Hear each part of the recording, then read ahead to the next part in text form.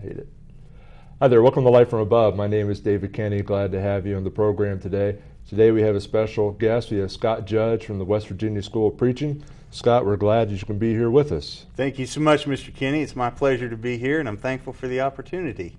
Scott is a graduate of the West Virginia School of Preaching. He's finished up his program, or getting ready to, and he wasn't able to come with the original group, so we're glad you're able to come up and spend the day with us and be a part of the show. Now, Scott, I asked you where you were from, and you told me that you were born on an Air Force base or something like that. Where are you from exactly? That is correct. My dad was in the Air Force, and I was born on Whiteman Air Force Base in Knob Noster, Missouri, on August 18th, 1970. And I remember very little about being in the Air Force or being the son of an Air Force man. Because we moved back to West Virginia when I was about 2. So I spent my years growing up in West Virginia, down in Wetzel County, out at Jacksonburg, and lived there till I went to college in 1988. Started at Bethany College and then finished at West Liberty State College there outside of Wheeling. And I believe, if I remember right, we have a newsletter that Andy Robinson, the director of the school, supplied to us, that you have your degree in psychology, and now you're completing a 2-year preaching program, and you've been hired by the West Virginia School of Preaching to recruit. And tell them a little bit about what position you're going to be doing now, because you're not done with the school. You're really just sort of starting. Just starting, and we graduated on June 17th, and I actually went to work there on June the 20th. And I'm the new Advertising and Recruiting Director, and my role and position will be to recruit incoming students to come to the School of Preaching and to take the word of who we are, the West Virginia School of Preaching, out to others and kind of help different people become familiar with what it is that we do there, and in the process be able to recruit students to come and to be a part of the school. So we'll take a look at recruiting within our base area, I think, of Ohio and West Virginia, but we're wanting to expand a little bit in that out to Pennsylvania, and then also even go out of the tri-state area to let people know about the great work there at the West Virginia School of Preaching and the quality education. Now I have down you're married, and your wife's name's Ellie. How long have you been married? I've been married 21 years to my beautiful wife, Ellie Judge, and she is my rock and my backbone through it all, and she is so supportive of me and the opportunity that I've taken to go back to school. And there was a lot of stress and pressure that was on her with me being gone for so long, and not necessarily going throughout the week. I was home every night, but I was studying basically till I went to bed. So she really picked up a lot of slack, and she's just been wonderful for me and so supportive of me. And then also our 2 children. We have an oldest child, 17 years old, Jonas, and a youngest child who will turn 15 in September, Joel. And Jonas will be a senior at St. Mary's High School this year, and Joel will be a freshman. So time flies. It seems like only yesterday they were born, and now we're getting ready to graduate one and soon to be graduating another. But my whole family have been supportive of me during this endeavor, and they continue to support me, and they're just wonderful, wonderful family, and I'm so thankful for them and their encouragement to me. It'd be really difficult to do what you've done without that kind of support, wouldn't it? Absolutely. My wife has done so much as far as her work is concerned to be able to help with the family during that period of time, and she's been patient with me, and patient probably far more than probably what I could have been, because she's been so understanding with the nights that I would come home and I would need to be working on papers or simply doing a lot of reading, sermon preparation, those kind of things. And yet she was always there to give me a hug when I got home or when she came home, and we talked periodically through the day as we could. So it's been nice this summer since graduation. I've been able to spend a little more time with her and also the boys, and just do some of those fun things we love. We've been fishing, and that's been fun for us. Oh, absolutely. Now tell me, the studies you've done, you have your bachelor's degree in psychology, and obviously, being a part of the school and going through the school's program, it's going to help you to be able to more effectively relate to what the school's offering versus what students have to look forward to. What would, how important do you think it's going to be to understand, and how did you find the challenge academically to be able to go through that program? Do you find it challenging, and in what ways? The program is unbelievably challenging, and it is a 2-year full course. We do 80 weeks, 40 hours a week of course study, and we go through every book of the Bible, Old Testament, New Testament, and then we get a lot of church history, restoration history, take a look at hermeneutics classes as well as homiletic classes, and it is an intensive study during the time that you're there, but it's one of the most rewarding things I've ever done in my life, to have the opportunity to study at that level the Word of God. And I am fortunate, as you mentioned, to have the bachelor degree in psychology and also social work. I spent about 20 years working within those fields, doing a variety of things,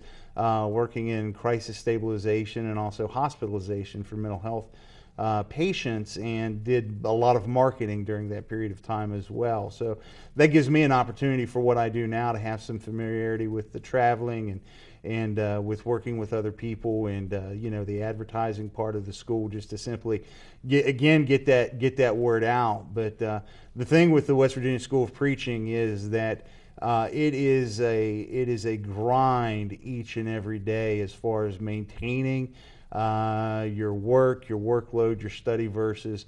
And if you wait to the last second to do stuff at the School of Preaching, you're going to be in trouble, because you're going to be sweating. But it is so fulfilling there at the school. And one of the things that I noticed right off the bat is things that I have studied for years, and things that I've read for years, and things that I've heard preached for years, that when you take the opportunity to study it a little deeper, some of what opens up to you, and how you can continue to grow in the Word of God, and things that you thought you've known and understood, you begin to get a deeper understanding of what's in God's Word, and truly how the whole Bible just ties together. So again, it's been one of the most rewarding things that I've ever done in my life.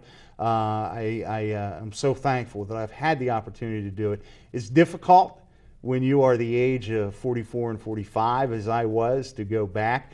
I remember doing a lot of studying when I was in school for papers and such in college, but it doesn't even compare, particularly when you're a little older, because the memory verses can become kind of a struggle and kind of a challenge. So you're challenged in some different ways, I think, when you're older. But boy, what a rewarding course of study it is for anybody that is interested in doing that, and it only increases your faith and increases your knowledge in the Word of God. Now, Scott, how long have you been a Christian? How long have you been a member of the church? I was baptized in 1984, and my grandfather, Jack Hayes, baptized me. We were at a meeting, at the Pine Grove Church of Christ, where I grew up. Brent Gallagher was the minister there, and Frank, I love Brent. And Brother Frank Hickenbotham was holding the meeting there that week, and I had given consideration for quite a period of time of becoming a Christian, and was never able to take those first steps there at church. And I remember I came home one night, and I was just pacing the house, back and forth, because I knew what I needed to do. And Frank was such an instrumental part of that because of his lessons that week. My mom was on the phone, and I remember pacing back and forth thinking, hurry up, Mom. And finally she got off the phone, and I said, we need to call Pap. I need to be baptized. And we called my grandfather, and we went down to the Pine Grove Church of Christ, and I was baptized that evening at about 10 o'clock. And it was a great decision for me to be able to do that. And then there were about 9 others that were baptized actually that week in that meeting. Several of them I'd gone to school with. So it was a wonderful week. So many that had come to the gospel call. Now, let me ask you this question. You talked about pacing the floor. I've had people talk to me about, well, I think I'd like to be baptized. Or I'm thinking someday that I might be baptized. Mm-hmm. Or someday I might. Well, I had one person tell me, I think I need to make a change, but they didn't mean it exactly in the biblical sense. They were looking to sort of restart their life in the sense of their career and stuff like that. But when people really understand what baptism is about, it gets to you, doesn't it? Yes, I mean, it does. You do not. I mean, it's a sense of urgency. Yeah, it is a sense of urgency, and you realize what it is that Christ has done for us, becoming sin for the world, and the great struggle that He would have had to go through physically to die upon that cross, so that I could have that hope, myself and you and everybody else that walks the face of the earth. Through Christ, they can have the hope of eternal life. And the interesting thing is the importance of it. We live in a society where everybody's looking to extend our life, extend our looks, extend our body structure, extend our health, and we so many times look in the wrong places, because Christ is the answer to all things in life, and He's the answer to eternal life. Which I think all of us want to have. And once you come to that realization, there is that urgency, that importance to go ahead and get that done, so that you have that hope. Where's that old expression? What if you want to get anything out of it, you got to put something into it, right? That's right. That's right. And so many people, they don't put anything into eternity. Mm-hmm. And it's like, they get so caught up in this world, and you're like, wait a minute. Eternity and temporal, those are two concepts, and people just seem to put that off, and that's a shame that they do that. How long have you been preaching? I have been preaching since 1996. My grandfather, my pap, probably one of the closest individuals I've ever been to in my life, and he was a part-time minister himself. He kind of did circuit preaching, and he was a farmer, and he lived about 1.5 miles from where I lived, and I spent so much time with him. And I look back and I think about Pap, and he was one of the greatest teachers I ever knew. And at the time he was teaching, I didn't know he was teaching, which is fun to take a look back and go, yeah, I remember when Pap told me this, and how some of that sinks in. But he passed away in 1996, and he had continued to preach every Sunday right up to about 3.5 months before he had passed away. And one of the congregations that he was preaching at had called me and asking me if I could fill in for his Sundays, which was the first, fourth, and fifth Sunday. And I, at the time, was working with the Waverly Church of Christ down in West Virginia. They're north of Parkersburg. And I said, no, I can't do it. Brother Ray Amos had called me, and that was in January when Pap was sick. And Brother Ray called me again in February and said, we really need somebody to come and preach. And I said, Brother Ray, I said, I really can't. And he called me again in March. And finally I said, okay, I will be there in May. And I started preaching there at the Middle Fork Church of Christ in May of 1996. And I did the first, the fourth, and the fifth Sundays. And I'm so thankful to have had the opportunity to go and do that. And I'm thankful for Brother Ray Amos's persistence to continue to call me. And 3 times he called, and finally I said yes. And I've drawn a lot of strength from him in my life. Learned a lot of lessons from him, even though I was not necessarily extremely close to him in a sense of growing up and working with him or anything like that. But the fact that he continued to call and continued to see a need that needed to be taken care of and wanted me to come and help him out, and that for me is great. One of my favorite memories of Brother Ray is he had gotten sick not too long after I started preaching there, and he had gotten cancer, bone cancer, and it would soon take his life. But I remember one Sunday evening, he came into church, and we'd usually stand in the little foyer, the little doorway, and talk before church started and worship started. And I said, "How you doing, Brother Ray?" And he said, "Well," he said, "I'm okay." I knew he wasn't feeling well. And he was talking to me a little bit about what the doctors told him. And he said, "I'll get better." He said, "And if I don't, it's okay. I've lived a good life, and I'm ready to go home." And I've never forgot that conversation that I had with him, because when we had that conversation, I was in my late 20s. And as you grow older, that conversation there becomes so much more meaningful as you draw closer in years to when your time is going to pass. What a great example that was. And I think of Brother Ray, and I think of my grandfather, my pap, who live their life for Christ and the confidence that they had when the end of their days was coming near. And I'm thankful for that example, and I hope and I wish that we can get that message out to more people that, in Christ there is nothing to fear, and in Christ there is that hope of eternal life. Yeah, it seems like the longer we stay, the more people we know that have already gone on. Mm-hmm. And I imagine it's a big draw. I know when my dad had his surgery, and one of the things he told us, and he had brain cancer, and we didn't know if he'd survive the surgery. Yeah. And he said, whichever way, I win. Exactly. I have people who will be anxious to see me, mm-hmm. either here or there. Mm-hmm. And it's a big difference. I wish more people would stop and really let that sink in. Yeah. Because, Satan has a great way of just letting the hustle and bustle just get away from you. And before you know it, you're like, your life is over. Mm-hmm. It's gone. And mm-hmm. It's very short. Tell me, Scott, about studying. I mean, obviously studying was important to get through the program, mm-hmm, mm-hmm. but ongoing, how important is study to a preacher? I mean, what does he have to do to be an effective student? Because obviously the study does not stop. No, the study continues every single day. And I've gotten to what I consider a neat position now, is that I study not because I'm in a class and someone says you have to study this, but I study because I get the opportunity to study every single day and go back and take a look at some stuff that I still have questions about and that I still want to learn more and go a little deeper into the different subjects, into the different books within the Scriptures.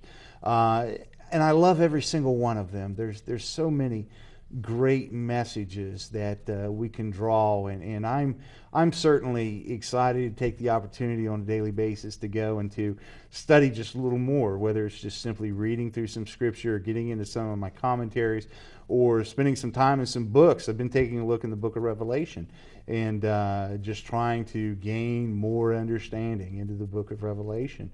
And it is so vitally important, because what you do at the West Virginia School of Preaching is only the beginning of learning, and they will tell you it is a foundation that is being laid, and it's an intensive 2-year program, but the foundation is laid. Then it's our responsibility to build upon it. And I think certainly you see that there's people that enjoy and have interest in certain things within the Bible, but it's all important. We find people that enjoy studying the Old Testament more, the Hebrew history, or those that enjoy studying the prophecy more, those that enjoy taking a look at the Gospels or the epistles. I love looking at the epistles of the Apostle Paul, and what he had to say to those churches during that period of time, because it was such a great message that we can draw from what he had to write today, because we see the same issues going on. It's the same problems and the same answers for everything that we find today in this world, within the church, within ourselves, is found in the Bible. It's a matter of us looking for it and studying and trying to understand. Now you're going to be, your official title is Director of Advertising and Recruiting. We'll put your graduation, obviously it's already passed, but we'll put your graduation announcement up here on the screen. And one of the reasons I wanted to do that is to the bottom right there has the West Virginia School of Preaching's address and phone number. So if anyone's watching would like to follow up and learn more about the West Virginia School of Preaching, they can do that. Now, you're working with Andy Robinson. He's been on our show, and he does a very effective work, and very interested in watching the development of the school. Yes. How long have you known Brother Robinson? I've known Brother Robinson for about 2 years. I first met him when I applied to the West Virginia School of Preaching, and he is an absolutely wonderful individual. I so appreciate him and his work ethic. I so appreciate his heart and his care for other people, and it is just a lot of fun for me to watch him and work with him side by side, because he is such a great servant of Christ and has such a great desire to help others come and know and understand the gospel, and help others within their life to just continue to be a good Christian. and continue to grow in their faith and their Christian walk. So, yeah, I certainly appreciated him, and I look forward to working with him. And a lot of what I'm going to be doing, he was doing before, as far as the advertising and recruitment was concerned. And he was going into a lot of different congregations and talking about the school and also offering a gospel message, and that's part of what I will be doing. And I want to extend the opportunity to anybody that wants to call us to learn more about the school, that I can come and talk about the school, also be able to deliver a sermon during any period of time on a Sunday, a Wednesday, or any day of the week. Be certainly more than willing and happy to go and to do that, so we could talk about the great things truly that we're doing with a lot of young men that have that desire to serve God. Now, let me ask you a question. Your grandfather obviously had a profound influence on you. You knew preachers, you know about the church. You go to school, and I mean, they told you it was going to be hard. I mean, they told you. I mean, they don't hide that. Yes. But were there some things, going through the school and going into preaching even, because you were social work and that kind of direction? What kind of things surprised you or caught you off guard? Positive or negative, it doesn't really matter.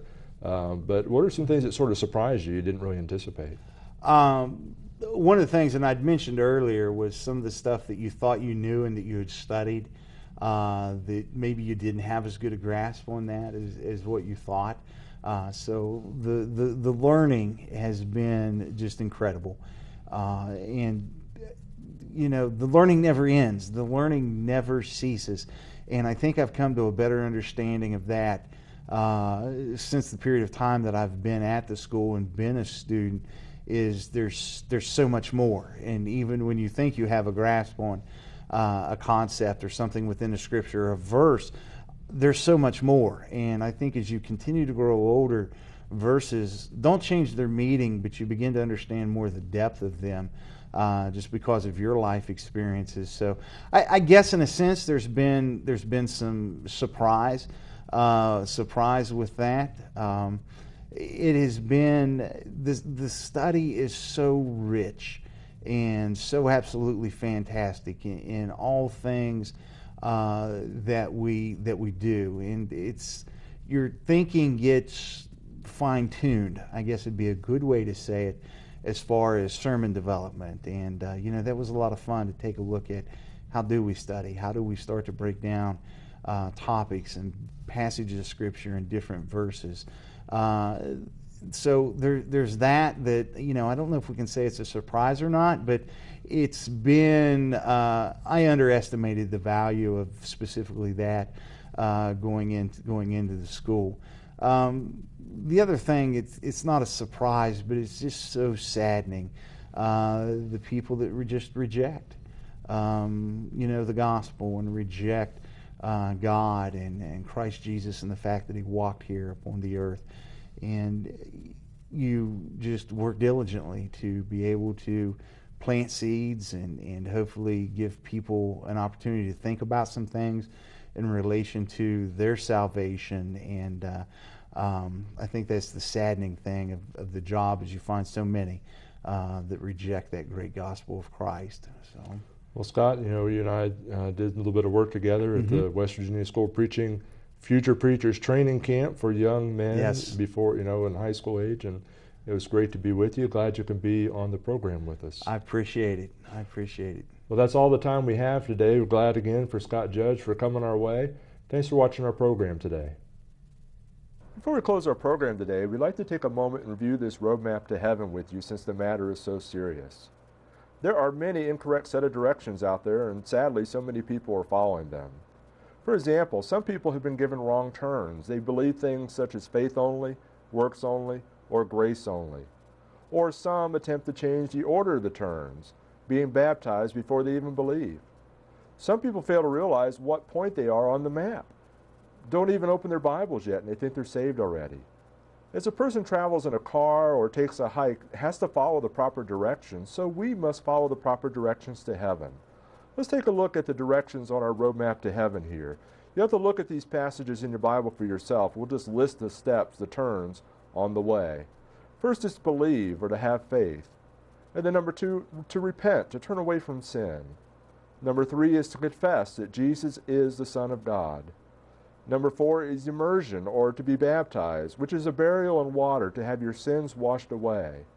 And then you're added to the church by the Lord, not by a group of people, or not by giving some kind of testimonial experience or things like that. And then once you're added, you need to serve and worship the Lord faithfully all the days of your life. And the key word's faithfully. You don't waver. And that's very important. We need to keep in mind, too, that in Noah's day there was a big flood, and only people in the ark were saved from the flood. The same is true today. There is no salvation outside the Lord's church. Where are you on the roadmap to heaven? Thanks for watching our program. Please let us know if we can assist you with further information for your journey.